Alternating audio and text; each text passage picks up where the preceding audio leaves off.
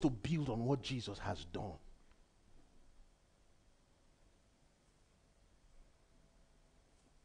What are you doing? I'm killing the flesh. If only this flesh would just die. You are killing it every day, every year. You are killing the flesh.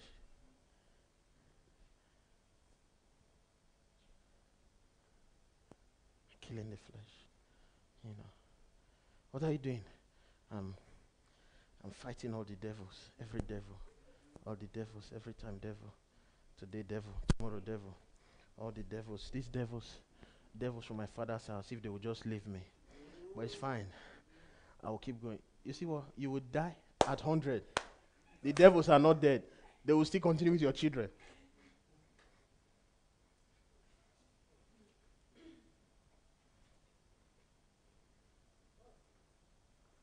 Tell me about authority. Say, build on what Jesus has done. Imagine someone who is trying to now create internet.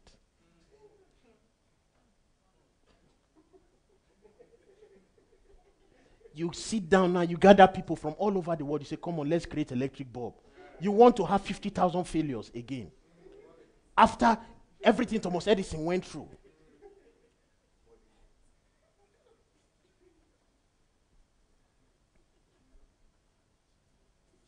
So I'm not going to use any phone by Android. I'm not going to use any iPhone. I'm not going to use any... I must make my own phone. To take you a long time.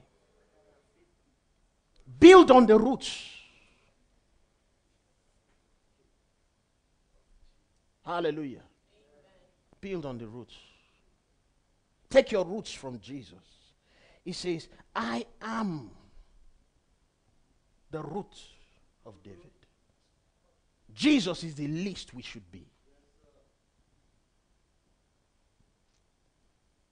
And it's funny because he's also the highest we should be. That's why he says, I am the root and I'm also the offspring. He's quoting also, speaking from his scripture from the Old Testament. At least 3 references in the Old Testament. The offspring, meaning also the fruit.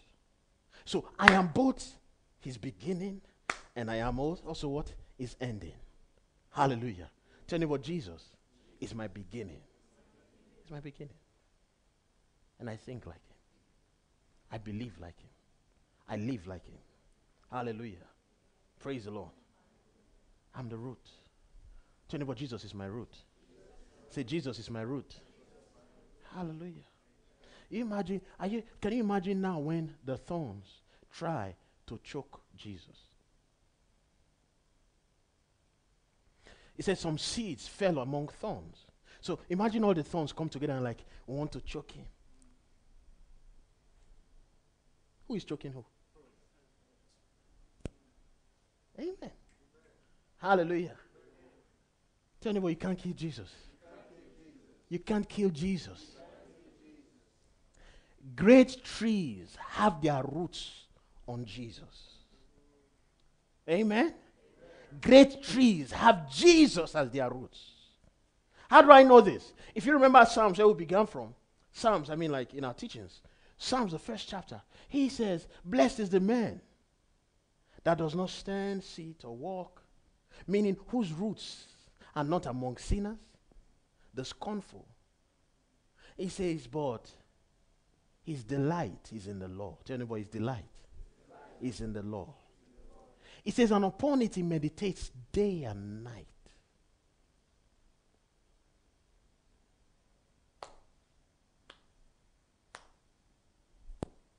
Then he says, can you go to Psalms, the first chapter, now the 3rd verse. Then he says, it shall be like a tree that is planted by the rivers. Why is it like a tree? Why is it planted by the rivers? What are the rivers? The word which he's been meditating on, which he's delighting on. And who is the word? Jesus. Am I talking to somebody? Let your roots be Jesus. Let your roots be what? Jesus.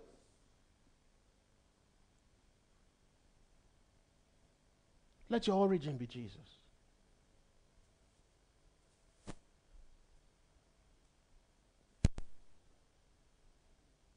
Don't be that person who say, oh, you won't understand. If you know what I've been through.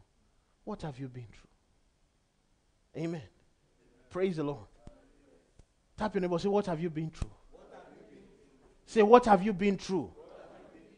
Hey, if I tell you, are you sure? Do you have time?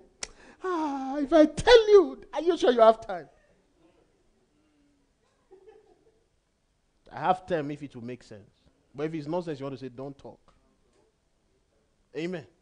I want to hear things like, have been through Jesus. Amen. I've been through Jesus. Not, hey,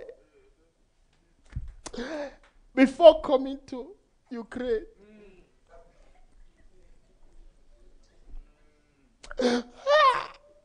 That this is nonsense you're talking now. I know it makes sense to you, but it's nonsense. Because the time cometh when you become more mature. He said, when I was a child, I thought like a child. I acted as one. I behaved as one. I thought like one. He said, but then when I became a man, I did away with childish things. You no longer talk about you. You talk about him. Tell anybody, you no longer talk about you. You talk about him. Amen. He start telling,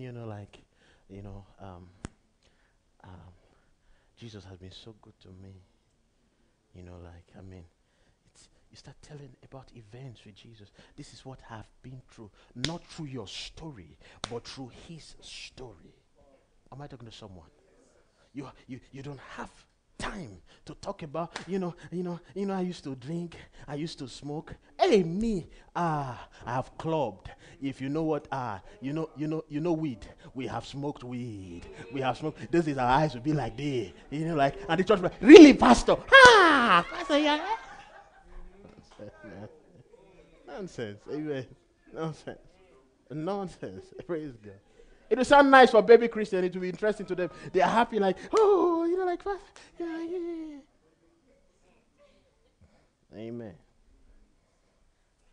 Tell them I've smoked Jesus. I've smoked Jesus. Yeah. That's what you want to say you've been through. Praise the Lord. That's what you want to be through. Amen. Hallelujah. That's what you want to be through. Praise the Lord. Amen. Praise the Lord. This guy is, amen. Hallelujah. Christ in me, the hope of glory. Amen. Your speech becomes about him and all around him. Remember what he says? He says, if the roots be holy, the branches will be holy too. Suddenly, you're talking about what you've really experienced in him. Do you know what it means for a man to begin to go around different cities and write chapters and books from, almost everything we read in the Bible in the New Testament today where his experience, his sunesis of Jesus, his knowledge, his personal knowledge of him. You don't hear him telling you about how he took somebody, just one or two references of what he did, Paul did from the past. Don't measure on your past. Measure on the glory of Jesus in your life. Remember, he says they overcame him by the blood of the Lamb and by the words of their testimony. What you're talking about is forming your future.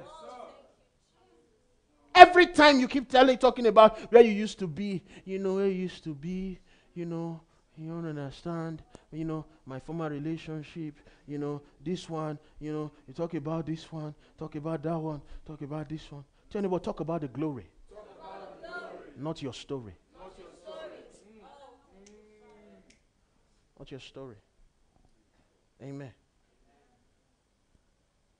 Talk about the glory. Not your story. Hallelujah. Why do some people get depressed? They keep remembering their past. Sometimes, in fact, I don't even understand why people would want to remember their past. Sometimes, I'm sorry to say, and I say this very humbly, and I don't mean to get at any person, but, I've made some mistakes in my life. Okay? But many times not as bad as some other people's cases which I've seen or heard. And even in my own case, I don't even want to talk about it. And I'll see some other people who are just okay and wallowing and swimming and living in their past. What are you doing there? Get out. Tell neighbor, get out. Get out. You made mistakes. Get out.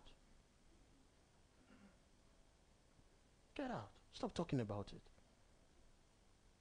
You tell this person, tell that person, talk about this person, tell this person, tell this person, tell this person. If everybody now know you.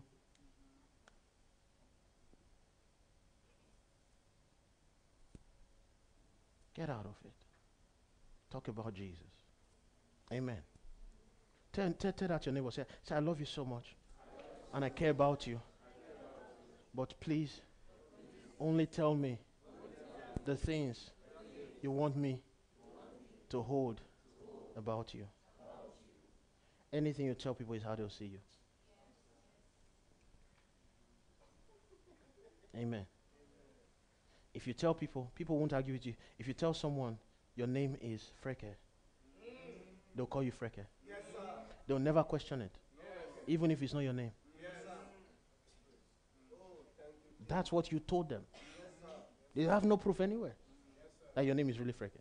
Who knows, maybe that's the name you chose in Ukraine. Praise the Lord.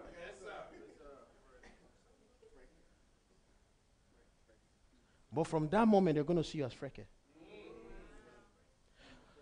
But if you told them your name is Emmanuel, they'll also see you as Emmanuel. What you tell people is how they'll work with you. Amen.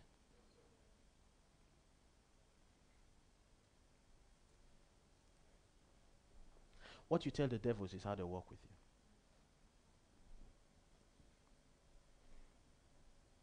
The devils know too. If you tell them, you are weak, there's no, in fact, they will make sure your name become weaker. You know how people change people's names? You know when you tell somebody your name is Freke, and someone will now look at you and say Frexy. Amen. Praise the Lord. You've seen that kind of thing? If you give them weak, the demons will call you weaker. And they make a mess of your life. You know, but when you give them and you let them know you are not just from a certain place in Africa, but you tell them you are of the Lord. Let me tell you the truth. The devils won't argue with you. I'm telling you the truth. Some of you've not tried it. The reason, there are some things happening today, and I wish sometimes God would just open, I'll conclude with this. I wish God would just open the eyes of some people to see how they are the cause of their own problems.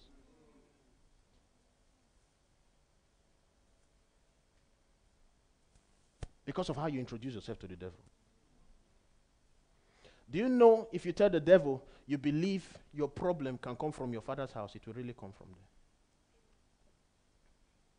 Believe me, I'm telling you, you will find somebody in particular. In fact, somebody from your village will own up to be the one. Suddenly. Because you shall have whatsoever you say. And the day you make up your mind also to live above everybody, knowing that Jesus has put all of these people in check, suddenly everybody will also work with you that way. You are not in their class. Tell anybody, Jesus is my root. Say, Jesus is my root. Jesus, is my root. Say, Jesus is my root. You see, this is why David was able to enter into the house of the priests. And the Bible says, although he was not a priest himself, he took bread that was meant for priests only and he ate it. Because the high priest, Jesus, lives inside of him. And he did not die. Tell anybody, Jesus is my root. Say, Jesus is my root. Now, please, let's be on our feet. If not, I'll keep going. Now, this is important because now you will suddenly realize there is no place for sickness inside of you. Tell anybody, there's no place for sickness in me. No place. Tell anybody, there's no place. Place for sickness inside of me. Do you know that even your body will believe this?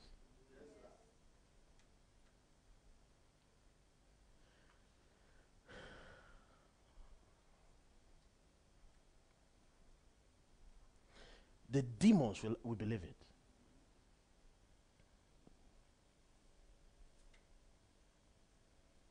There's no place.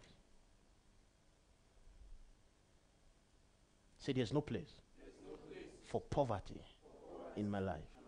No, it's not possible. It's not possible. As you say it again and again, as you live with that consciousness, as you build your roots and tentacles, you find out that you keep going higher and higher and higher. Amen. So the next time someone asks you, what is your root? You should know what to say. Amen. Where are you from?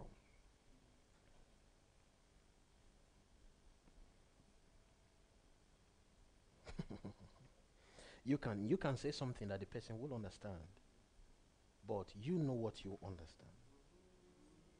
You see, let people misunderstand you, but you never misunderstand yourself. It's okay for people to misunderstand you, but never misunderstand yourself.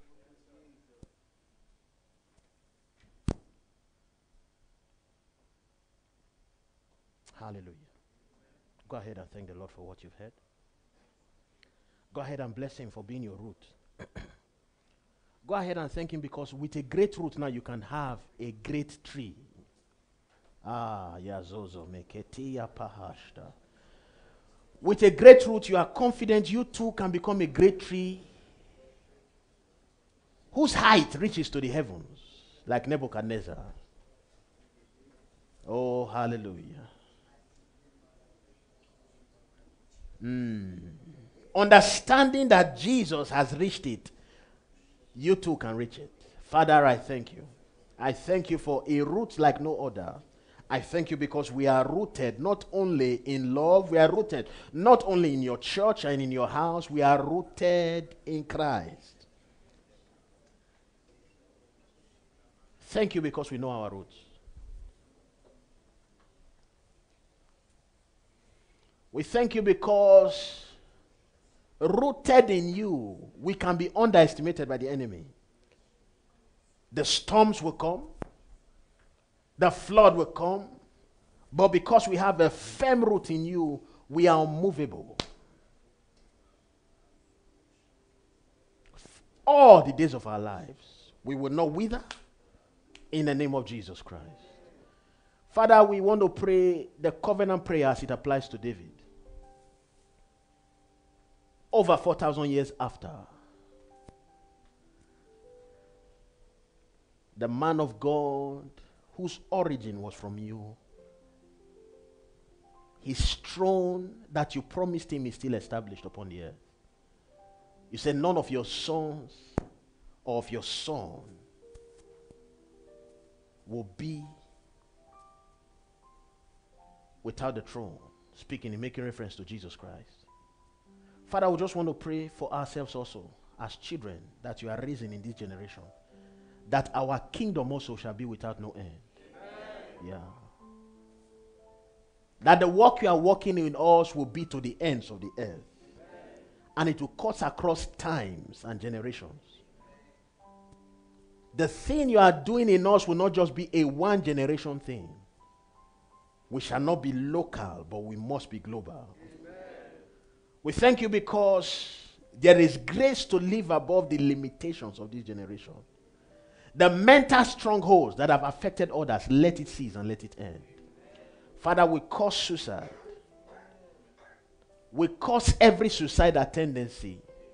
We cause every desire to die and end life like a fool. Not with you on the throne. We thank you because we have in you the ability to live a fulfilled life. You said there is hope for us. I pray for any person who is depressed or struggling at this moment. Thank you because you are the solution. This weekend shall be beautiful for them. In the name of Jesus Christ. Turn their mourning into dancing again. I pray for homes and families that are going through tough times. Homes that are at the verges of divorce. Let your glory shine again in those homes. In the name of Jesus Christ. And Father, because we do not want to repeat the mistakes of the past, I pray for this generation that you are raising, that they be learning and be more studious than the previous ones. That a different generation will come, whose testimonies will be different also. In the name of Jesus Christ. Father, I just want to pray lastly for every wrong seed that have been sown into the minds and the body of your children. Let every such seed die. Amen. Every evil seed, wrong thoughts, wrong desires, let it die. Amen. Everything that will corrupt their generation and their lineage, let it die. Amen. In the name of Jesus Christ. Thank you, Adonai. In Jesus' holy name. Amen and amen. Praise the Lord. Quickly, let's dip our hands.